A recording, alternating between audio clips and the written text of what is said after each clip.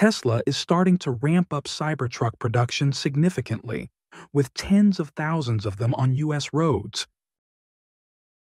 Unless the owner decides to modify their Cybertrucks after purchasing them from Tesla, they will all look the same because the only factory finish is the natural stainless steel of the vehicle's body. This incentivizes aftermarket modifications. We have seen plenty of wrapped Cybertrucks by now.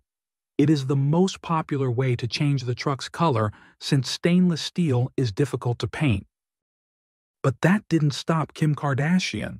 The ultra-popular media personality has been an early Cybertruck owner, but she has now got hers modified, or bought a new one, unclear. And it is one of the most interesting aftermarket modifications that we have seen to date.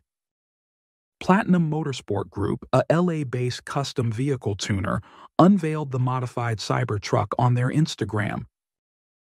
The most interesting thing about this is that it is the first or one of the first painted Tesla Cybertruck.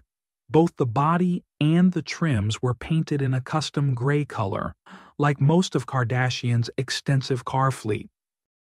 The fact that the body and the trims, including the bumpers, which are normal black on the Cybertruck, were painted gray to match the body.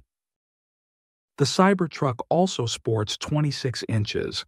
Forgiato Travis Scott forged wheels, a stark contrast to the electric truck's base 20 inches wheels. What do you think of this modified Tesla Cybertruck? Let us know in the comment section below.